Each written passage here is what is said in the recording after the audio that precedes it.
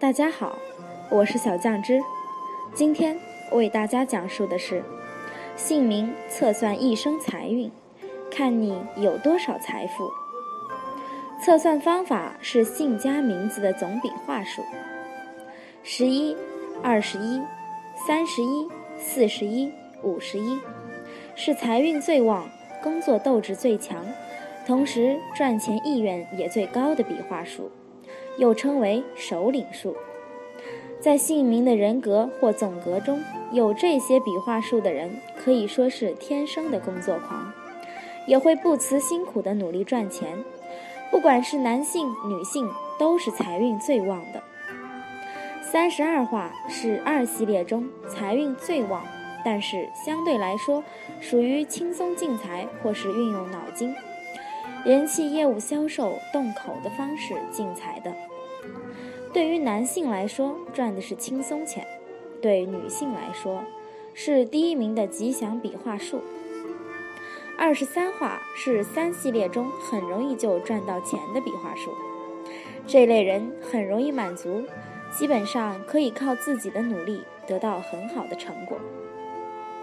24画是4系列唯一的大吉数，此数一切艰难皆可顺利通过，而且才略谋智出众，白手起家，财源广进，晚年富贵。35画是5系列中财运最旺的，和32画有异曲同工之妙，也是属于轻松进财或是运用脑筋、人气业务销售动口的方式等等。尤其对于女性来说，也是第一名的吉祥笔画数。16画是6系列中最大吉数，有首领运，或财寿福三得之数，心地仁厚，财运很好，常在高位。若获群众支持，则能成大事业。37画是7系列中财运最旺的，但是相对来说属于辛苦劳碌的命格。这类人能够用不怕艰难的方式来进财，也是很容易获得成功赚钱的笔画。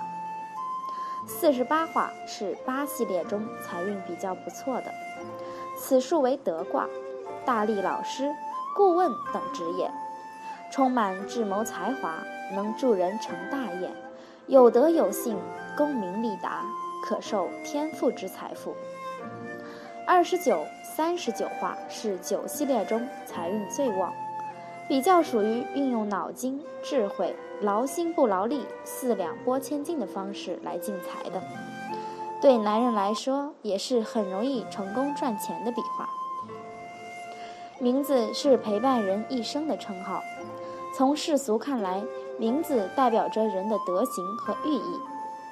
好比佛家弟子们常念的阿弥陀佛，虽是名号，但长期持念却能善化心灵，从而影响你人生的决策。事业。事业是一个成人的标配，好的事业虽不是名字主导，却也和名字息息相关。好的名字往往给人以各种时空灵动暗示，不仅具有使自身生命增光添彩的实际意义和价值，更会有一种能够使自己积极乐观、催人向上的奋发精神。2、财运。在五行里有相生相克的关系，例如木生火，如果名字的五行属木，则木火旺，这不仅能平衡运势，也能达到大旺之命格。